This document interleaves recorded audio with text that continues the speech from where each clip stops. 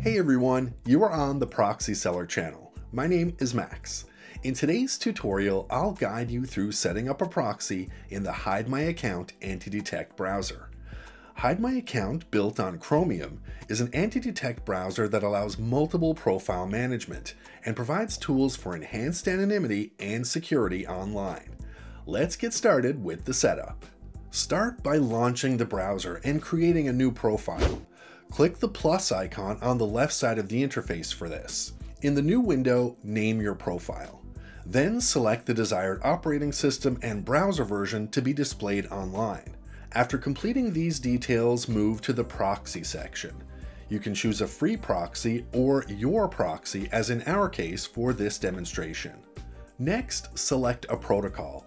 I'll demonstrate using the SOCKS 5 protocol. For proxy details, use the quick add method by entering the format IP, port, username, and password separated by colons. Alternatively, fill in the IP address and port separately.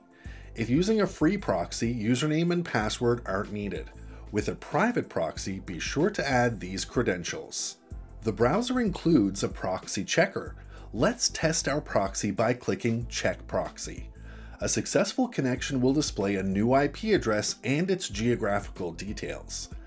Hidemyacc also offers extra security settings, like time zone adjustment, WebRTC disabling, and custom cookies uploading. Finalize by saving the profile. Click Create in the upper right corner to do so. And that wraps up the proxy setup in the Hidemyacc anti-detect browser. A quick reminder, working with free proxies can be risky, offering limited anonymity and a higher chance of blocking. For assured online anonymity and safety, consider purchasing a private proxy. Our company, Proxy-Seller, offers 100% online anonymity, performance guarantees for specific use cases, a wide selection of proxy types, and 24/7 support. Check the description for a 10% discount coupon and a link to our site.